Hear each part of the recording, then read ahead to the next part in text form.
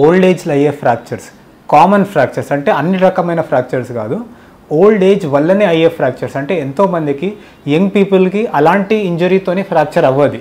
అంటే సపోజ్ చేయికి చిన్నగా పడ్డం, బాత్రూంలో జారిపడ్డం, ఇట్లాంటి చిన్న చిన్న ఇంజరీస్తోనే యంగ్ పీపుల్కి ఫ్రాక్చర్ కానివి ఎన్నోసార్లు ఓల్డ్ ఏజ్లో చిన్న చిన్న ఇంజరీస్కి ఫ్రాక్చర్ అవుతూ ఉంటుంది. అది ఎందుకు అవుతుంది అంటే బోన్ ఆస్టియోపోరోసిస్ అనే ఒక ప్రాసెస్ వల్ల వీక్ అవుతూ వస్తుంది.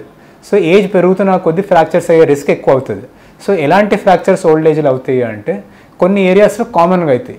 ఈ ఆస్టియోపోరోటిక్ అడాప్టేషన్స్ వల్ల మన బోన్ ఎండ్స్కి అయ్యే ఫ్రాక్చర్స్ చాలా కామన్ ఉంటాయి. సో అన్నిటికన్నా కామన్గా అయ్యే ఫ్రాక్చర్స్ ఏంటంటే ఒకటి రిస్ట్ దగ్గర అయ్యే ఫ్రాక్చర్, దీన్ని కోలిస్ ఫ్రాక్చర్ అంటారు.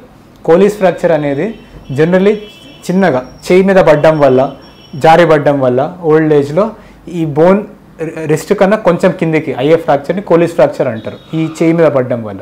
సో కోలిస్ ఫ్రాక్చర్ అయితే ఏం చేయాలి? ఫస్ట్ థింగ్ ఏంటి అంటే రిస్ట్లో సివియర్ పెయిన్ ఉంటుంది, రిస్ట్ వంగిపోయినట్టు కనిపిస్తుంటుంది. సో అలాంటిది అయితే ఫస్ట్ హాస్పిటల్కి తీసుకురావాలి. సో తీసుకొస్తే మీ డాక్టర్ చూసి ఒక ఎక్స్రే ఆర్డర్ చేస్తారు. ఎక్స్రే ఆర్డర్ చేయడంలో మీకు కోలిస్ ఫ్రాక్చర్ అయినా, ఇంకెట్లయినా ప్యాటర్న్ ఆఫ్ ఇంజరీ అయిందా, ఇంకేమైనా బోన్స్ ఫ్రాక్చర్ అయినా క్లియర్ అవుతుంది. సో కోలిస్ ఫ్రాక్చరే అనుకుంటే కోలిస్ ఫ్రాక్చర్కి మీ డాక్టర్ ఎలాంటి ట్రీట్మెంట్ చేస్తారు అంటే ఫస్ట్ ఇమీడియట్గా దాన్ని సెట్ చేయడానికి ట్రై చేస్తారు. మీ డాక్టర్ సెట్ చేయడమే మోస్ట్ ఇంపార్టెంట్. మీ అంతా మీరు సెట్ చేయడానికి ట్రై చేయొద్దండి, ఎందుకంటే దానివల్ల మీరు క్రియేట్ చేసే డ్యామేజ్ ఎక్కువ ఉంటుంది, స్వెల్లింగ్ ఎక్కువ అయ్యే ఛాన్స్ ఉంటుంది. సో హాస్పిటల్కి వచ్చి డాక్టరే సెట్ చేయాలి దాన్ని. సో మీ డాక్టర్ ఫస్ట్ సెట్ చేసి ఒక టెంపరీగా సిమెంట్ పట్టి వేయడానికి ట్రై చేస్తారు, ఒక సైడ్లో స్లాబ్ వేయడానికి. సో స్లాబ్ వేసి దాని తర్వాత రిడక్షన్ అయిన తర్వాత మళ్ళీ ఇంకో ఎక్స్రే తీసి చూస్తారు. సో కోలీస్కి అన్నిటికన్నా బెస్ట్ ట్రీట్మెంట్ ఏంటి అంటే వైర్స్తో ఫిక్స్ చేయడం. అంటే మెటల్ వైర్స్ ఉంటాయి, సర్జరీ చేసి ఆ వైర్స్తోనే ఫిక్స్ చేసి దాని తర్వాత మళ్ళీ దాని మీద సిమెంట్ పట్టి వేయడం. ఈ వైర్స్తో ఫిక్స్ చేస్తే ఏమవుతుంది అంటే సిమెంట్ పట్టీలో మళ్ళీ ఫ్రాక్చర్ జరగకుండా ఉంటుంది. సో ఫ్రాక్చర్ మళ్ళీ పట్టి లోపల కూడా డిస్ప్లేస్ అయ్యే ఛాన్స్ ఉంటుంది ఎన్నోసార్లు రిడ్యూస్ చేసేసిన తర్వాత కూడా. సో వైర్స్ వేస్తే సెక్యూరిటీ ఉంటుంది ఫ్రాక్చర్ జరగకుండా ఉండడానికి. సో ఫ్రాక్చర్ని రిడ్యూస్ చేసి సర్జరీ చేసి ఆ ఫ్రాక్చర్ని కే వైర్స్ అనే వాటితో స్టెబిలైజ్ చేసి దాని మీద మళ్ళీ సిమెంట్ పట్టీ చేసి ఒక 1 month వరకు ఆ పట్టీ ఉంచి దాని తర్వాత పట్టీ తీసి వైర్స్ తీసి మూవ్మెంట్ స్టార్ట్ చేయడం కుదురుతుంది.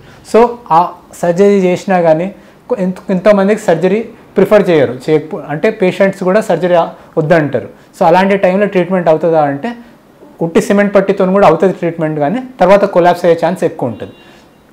సో పట్టీ వేసిన తర్వాత తీసుకునే ప్రికాషన్స్ ఏమి ఉంటాయి మీకు అంటే పట్టీ వేసిన తర్వాత ఫింగర్స్ ఫ్రీగా ఉంటాయి. సో ఫింగర్స్ని కంపల్సరీ మూవ్ చేస్తూ ఉండాలి. ఫింగర్స్ని మూవ్ చేయకపోతే ఏమవుతుంది అంటే ఫింగర్స్ చాలా స్టిఫ్ అయిపోతాయి. ఫింగర్ స్టిఫ్ అయిపోవడము, ఎల్బో స్టిఫ్ అయిపోవడం, షోల్డర్ స్టిఫ్ అయిపోవడం లాంటివి కావచ్చు.